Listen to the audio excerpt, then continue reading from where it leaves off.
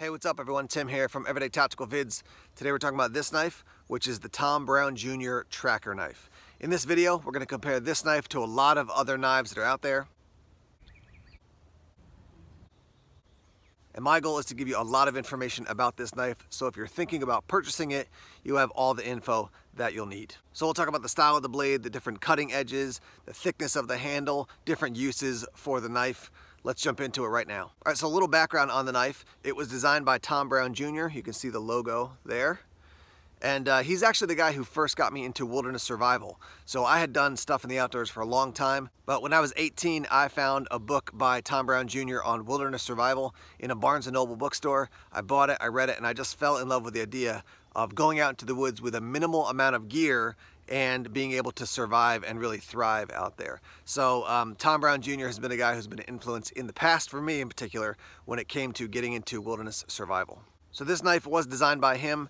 There's some discussion about were there other people who had similar designs before him, but I would say at this point, Tom Brown Jr. in conjunction with Tops, who's producing the knife, is most well known as the designer for this style of knife. Some of the details on your knife: your end-to-end length is 11.88 inches, your blade length is 6.38 inches, and your cutting edge is 6.25 inches. Your thickness for the knife is 0.25 inches, so definitely a big hefty piece of steel. It is a full tang knife, meaning one piece of steel from the tip all the way to the end. $10.95 for your steel. That's something we'll talk about in a minute. And your weight is just about 21 ounces, so definitely a pretty heavy knife. You can see that the knife has the saw back there, which is common on quite a few of Top's survival knives. Again, ultimately not made for being a full-fledged saw, but made for more notching when you're out there. If you got to get through some wood, or maybe you have to cut notches for making traps, or for other things you're doing out there in the woods. Let's talk about the blade here. Obviously a very unique style. So you've got basically one cutting edge here and then a secondary cutting edge here.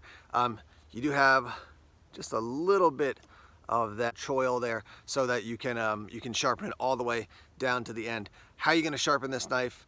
You can use a stone depending on the size of the stone. I generally find for a blade like this that using a sharpening rod is your best option.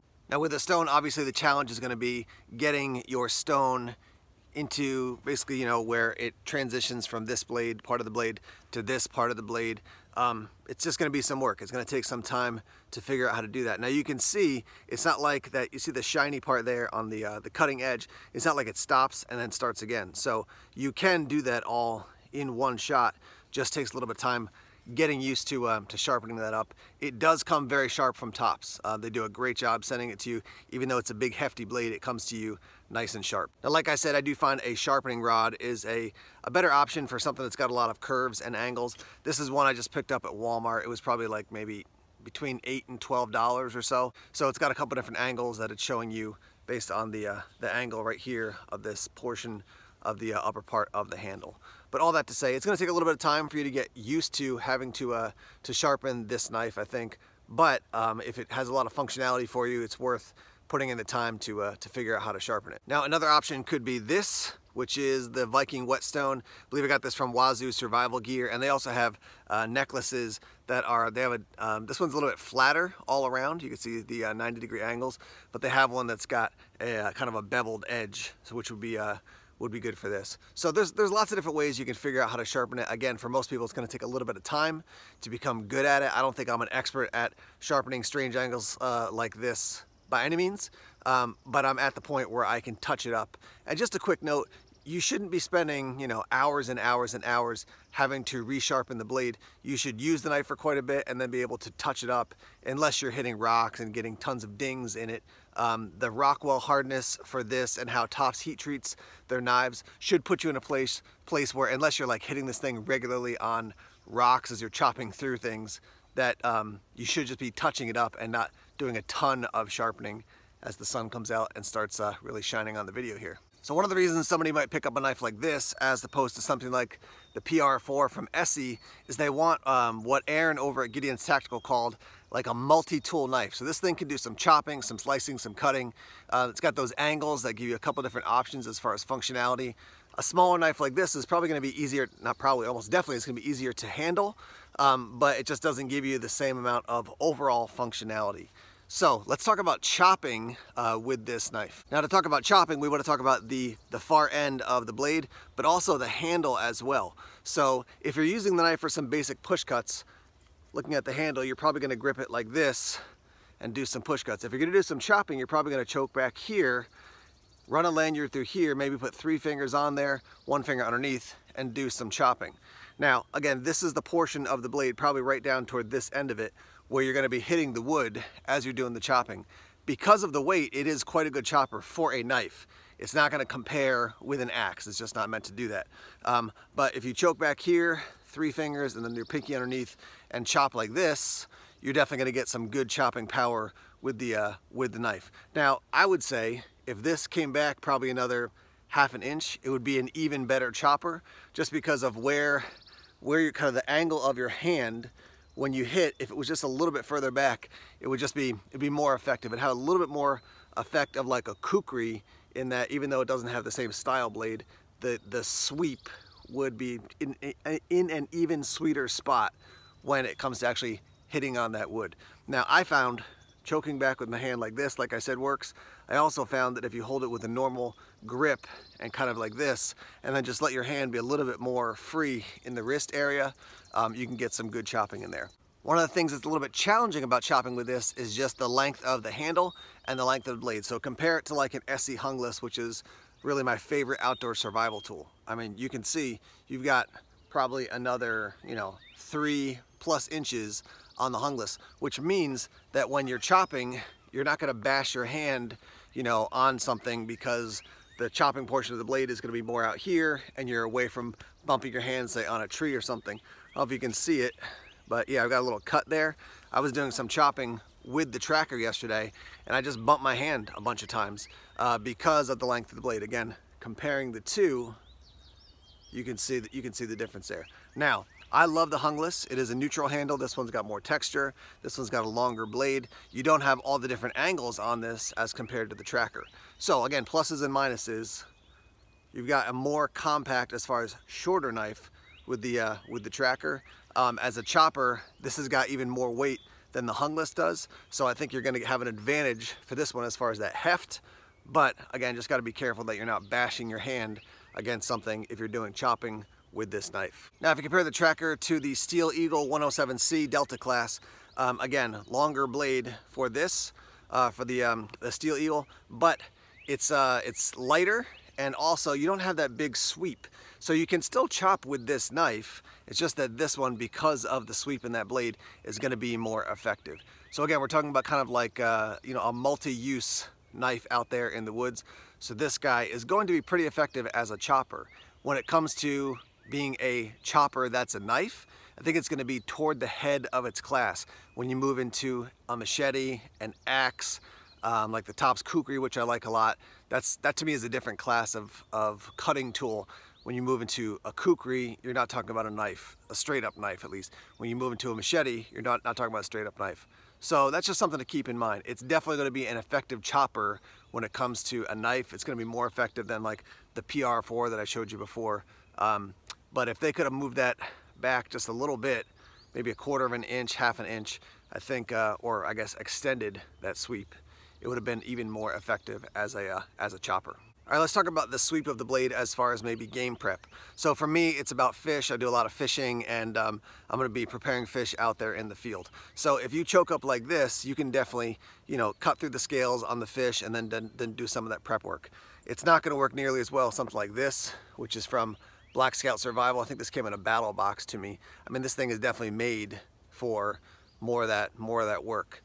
You do have, you have sort of a similar sweep there, but this one's thinner. It's just gonna be easier to handle to do that work. It's not that you can't do it with this. I would just say be aware that if you've done a lot of chopping with this and the blade starts to dull up because of that, then you gotta make sure you sharpen up really nicely before you start doing that, that prep work. I will tell you that when you're holding this knife, just gotta be careful of that sawback. It's not razor sharp, but it can definitely beat your hands up if you're holding it like this. Even just squeezing it like I am right now, it's definitely making my fingers feel uncomfortable. So make sure you got a good solid grip on it. Maybe throw some gloves on when you're using that portion of the blade. I want to say real quick, I did hear the other day Joe Flowers, who's well known in the knife industry, he did say right where the two angles shift right there is a good spot for using for if you were, you know, dressing something out in the field. So just a couple thoughts there. Now the other thing about having a blade that's got a sweeping edge like that is that you should be able to kind of slash through things. Now because of the thickness of the blade, it's not going to work like what I've got here is the full-sized Atayal from Work Tough Gear. So you can see, again, they both have a sweep, but this one's thinner, and because it's longer, I would be able to slash through things much more like a machete with this one than I would with this one. Again, it's going to do more of that slashing than just like a straight drop point or a spear point, I think, but not like this, just because of the thinness and the length of this blade, and that sweep is a little bit longer on this one than it is this one.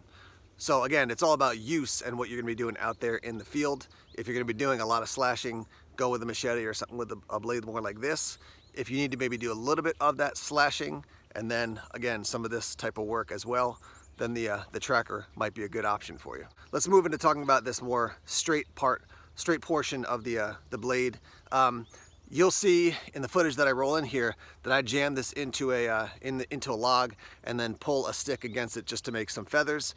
It's definitely better at making feathers in that portion than it is with the curved portion. You feel you have more control. You know exactly what the angle of the blade is. It's not, if you move slightly up on the curve, you're gonna get a different cut, slightly down on the curve, whereas that pretty much that straight angle there is good to go.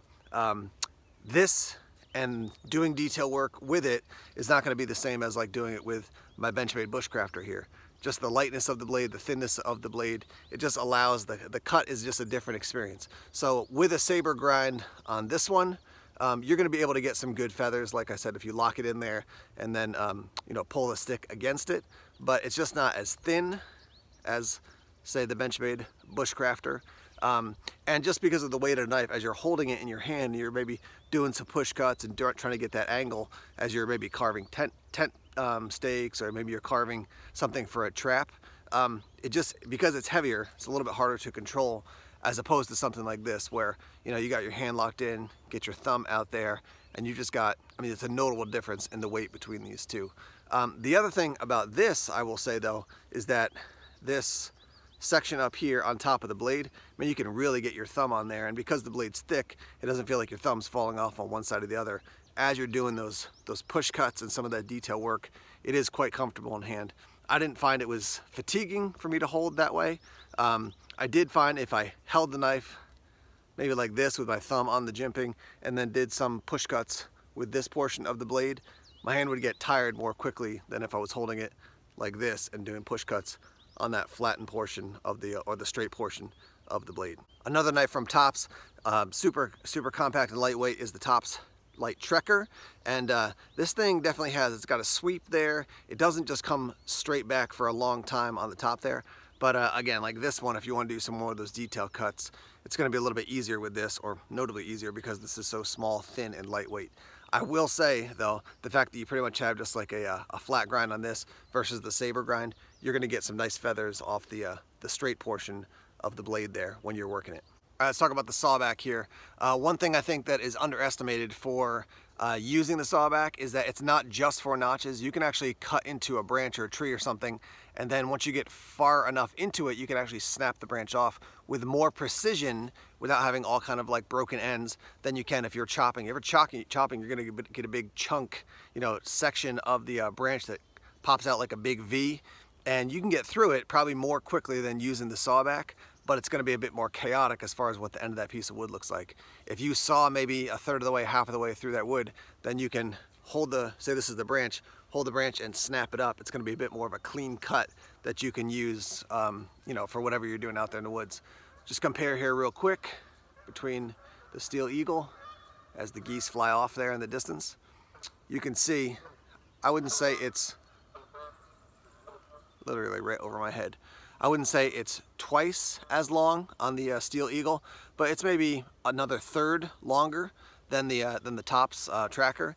This one I used, I mean, you can check out my video, I'll put a link down below. This is quite effective as far as using the sawback to cut into a branch and make a notch. Again, not ultimately built to be a saw.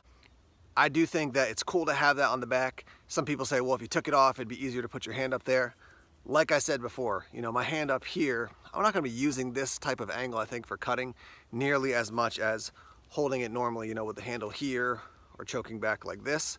So I think it's great to have the saw back up there. I would keep it. I would never take that off. Some people think it's a waste, but for me, it's a useful enough tool from time to time that it's nice to have that there. Now, if you're looking for a real saw, I would definitely recommend something like this. Is the Silky Big Boy 2000. You're not gonna be doing tons of little precision cuts with this. I'd like a Baco Laplander for something like that. But this thing is made to be a saw. I mean, length of pull, just take a look. Not even close. It's thinner. I mean, this is made to be a saw versus this is not really made to be a saw. This is made to give you another additional tool while out in the woods. But if you need a saw, get a Silky, get a Baco Laplander. That's definitely where you want to go. Let's talk about the handle a little bit. So you've got some jimping here. I would call it like medium to mild. It definitely didn't beat up my hand that much. I would say for a bigger knife like this, having a little bit of jimping is nice. I did find, I got the Steel Eagle here again. I don't know if you can tell, but the jimping on this one is much more smoothed out than on this one. So this one actually hurt my hand a little bit. And when I was chopping with this and I was choked back like this, there's jimping right there on the handle, and that was definitely, it was cutting into my hand a bit. When I had gloves on, it didn't bother me, but I do feel like the jimping on this one is appropriate. Again, that's some people like jimping, some people don't. I would say because this is so mild, it's not going to beat your hand up that much. So I think it's good to have that there. I do like the fact, I'm just looking at it here, I do like, as we move into talking about the handle, the white liner that you have there. I think that's really cool.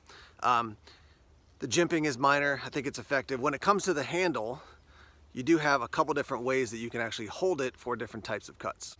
So your primary, for your basic push cuts, you're gonna be holding it probably like this. So first finger here, second finger here, and then your third and fourth finger down below. And then I'm gonna put my thumb up on the top there as opposed to here. I do find if I choke all the way up, and or I've got my first finger, second finger, and then third and fourth down in the bigger cutout, when I try to hold it like that, it's a little bit less comfortable. When I put my thumb up top here, that's where my hand wants to naturally fall. So I do think that you've got enough space for your first. The second, I think they should have made a little bit smaller here. It's a little bit odd how I've got my first finger there, my second finger is kind of further back, and then my third and fourth. So I would like to see them bring this forward a little bit. I doubt they're gonna make a change because the knife's been so popular, but for me, that would have been a better fit.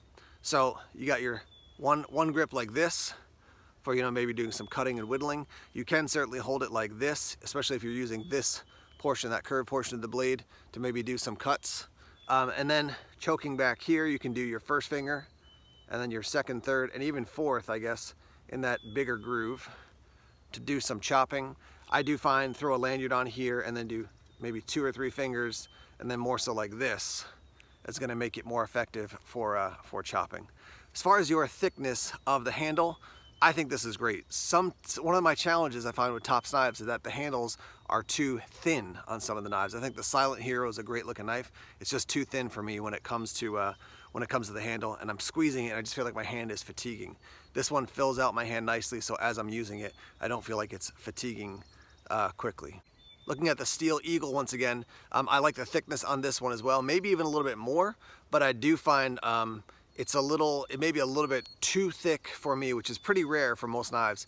I'm generally wanting it to be thicker as opposed to thinner. Here we got the SE PR4. You can see highly textured. This one is definitely thinner, and it allows you, because of the texture, to kind of lock your hand in and get a really solid grip on it. Because it's the top of the spine of the knife is thin too. When I put my hand up there, and because it's 90 degrees so you can throw a spark, that is less comfortable than on the tracker. So I'm gonna be holding this knife more like this if I'm doing cuts, or this as opposed to like this. But that's definitely notably thinner than the tracker. Here's a quick side-by-side comparison. So yeah, the tracker is definitely thicker than this one, fills out the hand more. Now for me, I like a neutral handle in general. I don't mind the grooves, the finger grooves on the tracker, but the SE Hungless is the standard for me. The Rat 7 from Ontario Knife Company, similar. I just like a blocky handle like this, rounded here. Even SE has their new 3D contoured handles, and I think I'm just sticking with the original. I like that kind of neutral, blocky, chunky handle. And even with this one, you know, I can choke up if I need to. I can bring my hand back a little bit. I can do two fingers under, and then throw the lanyard on for some more aggressive chopping. So, you know, when you compare the tracker to this, I'd prefer a more neutral handle, but I would say the tracker doesn't fail by any means in that. It's just that I would say this would be my top choice, the tracker second, and then going on to some of the other knives I showed you later down the rating scale. All right, let's talk about the sheath a little bit here. So, Kydex, you've got two of these spring steel clips. The idea is you're gonna mount this Scout style on your back, and it's made ultimately for right-hand carry or for right-hand use. So it's gonna fit on the small of my back behind me like this, and I'm gonna draw it out like so. Now, can you rotate these and carry it on your side? Absolutely. So you could carry this on your left-hand side. That means drawing it out and probably switching hands. It's not the end of the world, but if you're gonna invest the money in this knife and you don't want to carry it Scout style, then you probably want to invest in a custom Kydex. Definitely check out Black Bear Custom Kydex. He makes awesome gear. This thing, the reason that they set it up like this for Scout style with these two clips is just to distribute the weight. You know, at over 20 ounces, to have it on one clip on your side, it may feel kind of heavy and kind of not dragging you down, but it's a notable weight versus this is going to distribute the weight a little bit more. The knife is pretty nicely balanced, so it's not like all the weight is in the handle, and so even if you put it on your back Scout style that's going to be hanging this way, it's pretty nicely distributed. You do get some cordage there that you can actually use for, you know, if you want to make a bow drill fire, if you want to run a lanyard here. I will note on the topic of the bow drill fire, there is no bow drill divot on either side of the knife, which I found a little bit interesting because this is generally considered like a survival knife, so you would think they would include that, but I think they didn't want to affect the you know, how the handle felt, because you have so many different grip angles when you're using this knife. So I would say overall the Kydex is nice, the overall build is nice. If you don't like it Scout style, you're probably going to have to invest in another sheath, but if you're investing in this knife, you're already putting some money out there, so it's probably worthwhile for you to get another custom sheath made. And I'll put a link down below to a couple videos I've done with Black Bear Custom Kydex, and also the link over to his website as well. Let's talk about the steel and the overall wear of the knife. So I've used this knife quite a bit, and you can see, I mean, it's a little bit hard to pick up on camera. I haven't used this for like, you know, 5 years or something, but it's the coating's holding up really nicely, so I like that a lot. It is available in a couple different colors. They did have an S35VN, I think, or maybe it was the S30V. I think it was S35VN version of this for an anniversary. But 1095 is a standard. Now here's what I would say to you. Essie and Tops are great companies. They make great outdoor knives, great survival knives, and they use a lot of 1095. They do use other steels as well, but that should tell us something about what a good steel 1095 is. Keeps a good edge. It's relatively easy to sharpen out in the field. I would say it's pretty easy to sharpen out in the field as long as you're familiar with how to use a sharpening stone or a sharpening rod. So I like the fact that they use 1095. S35VN is a great steel. It'll stay sharp for a long time. It is harder to sharpen. With this style of knife and the thickness, I think S35VN would be a beast. I don't know if you've seen the video, but with S35VN on the SE3, Patrick Rollins broke that knife, and he was really putting it through a massive stress test. S35VN is going to be more brittle than your 1095. The other thing about your steel is that the way they have the Rockwell hardness is that you're going to get more flex the way that Tops does their heat treat. You're going to get more flex in this knife, so it's going to bend before it breaks. That's another advantage to 1095. So once you're comfortable with sharpening that angle of the blade there, I think 1095 is a great steel, and I would stick with that. You know, if they went to something else, I would be less likely to want to buy this. 1095 I think is a good steel based on this knife, how it's going to be used, and being able to sharpen it out in the field. So who is this knife for? Like I said before, citing the work of Aaron from Gideon's Tactical, he talked about it like it's a multi-tool or a multi-use knife for those who are out in the woods. I think that's true. I do think it does a lot of the jobs quite well to good. I don't think it does anything great. It's not going to be a machete, but it can do some of those slashing cuts. It's not going to be a kukri or a hefty chopper, but it's going to do quite well at some chopping, just not as well as something that's designed completely for that. It's going to do some of that detail work, just not as well as, you know, some other knives.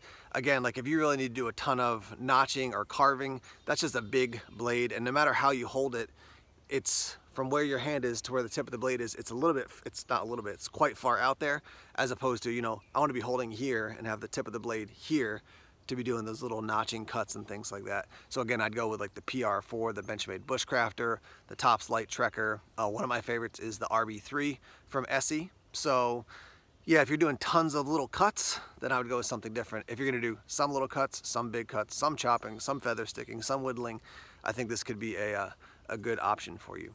I honestly think the biggest two challenges for people with this knife is gonna be the sharpening and then also just the weight of it. I think some people are just gonna say it's too much weight for me to carry around. I wanna have something lighter. For the weight of this, you could have an Essie hungless and something smaller. You could like have an Essie hungless and an Essie Azula, and that weight is gonna be probably still even a little bit less than this when you combine those two, but you're getting different functionality from those two knives. I do think the concept of the tracker is really cool in that it can do a lot of things in one knife. One thing I keep saying to people when I talk to them kind of one-on-one about survival is I like a compact knife, I like a small knife, but I find when I'm actually out working on survival skills, like I'm gonna do an overnight, I want something that's gonna chop actually. That's where one of my first go-tos, because if I'm making a shelter, I need to chop some branches to get some bedding down.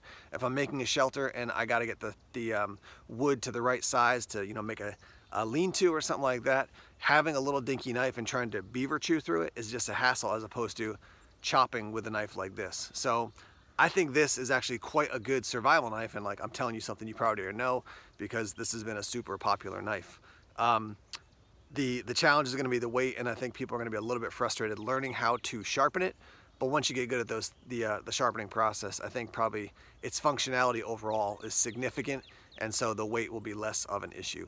Now this is an investment. This one's going to run you, I mean, there are different versions and sizes of the tracker, but you're talking over 200 bucks for a big hefty piece of steel, made in the USA from Tops. So it's not cheap to buy it. You can buy it used or, you know, trade with somebody obviously. But I do think it's quite a functional knife, and yeah, I've liked using it, and you'll see, well, I don't know if you'll see, but I'm telling you, I'll be using it more in the future just to put it through the paces and test it out quite a bit. I do find the sheath to function well for me. I like the fact that it distributes the weight, but this is the type of thing, again, if I were to say this is gonna be one of my top 2 or 3 go-to knives, I would definitely invest and get a nice Kydex sheath or maybe a leather sheath made for it. All right guys, I want to hear from you now. If you own one of the Tops tracker knives, let me know whether it's this size or one of the smaller sizes. Let me know your experience with it. And yeah, what have you liked? What would you change? You know, there is a possibility, even though it's a very popular knife from Tops, that if enough people give them feedback about a couple tweaks, that they might make, you know, the tracker 2.0 or something like that. So yeah, let me know and I'll pass that word onto Tops. Let's hear your thoughts on the Tops Tom Brown tracker. Thanks for watching the video, everybody. I look forward to your feedback in the comment section. As always, we are on all social media, so check us out on Facebook, Twitter, Instagram, Tumblr, and Vero as well. And if you haven't done so already, please subscribe to Everyday Tactical Vids. Click that little red subscribe button, and then click the bell so you get notifications about our latest videos when they're available out there on the interwebs. All right, we got more videos coming soon on survival, on everyday preparedness, and things of that nature. So stay tuned. Have a great day, everybody. Take care.